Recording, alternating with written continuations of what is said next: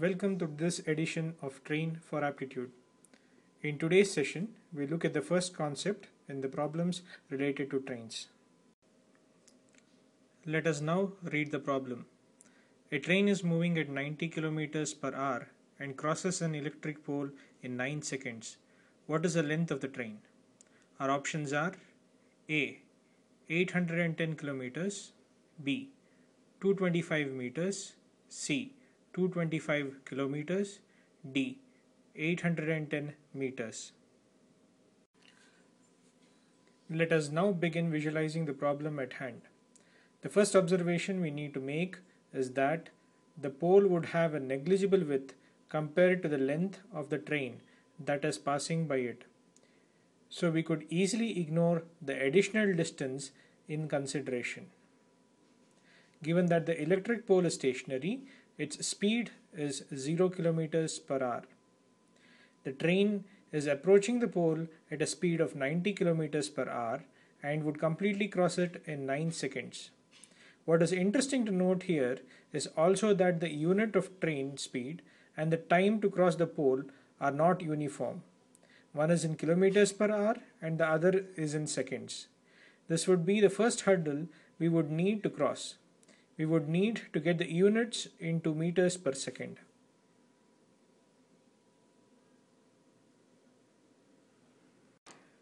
Let's now visualize the next sequence.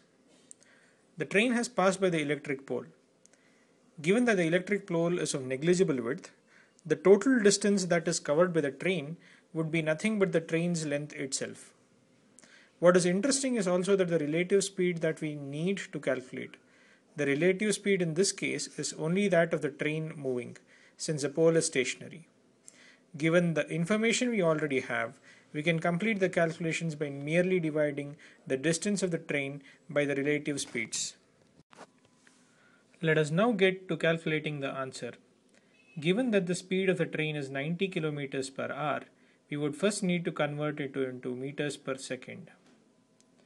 The calculation would give us 25 meters per second as shown.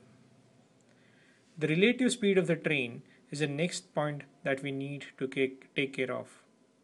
The speed of the train plus the speed of the pole. The speed of the pole in this case is 0 meters per second, and therefore the relative speed is 25 meters per second. To cross the pole, it is mentioned that the train takes 9 seconds. The total distance that the train would have covered in this exercise is that of its distance of its length itself.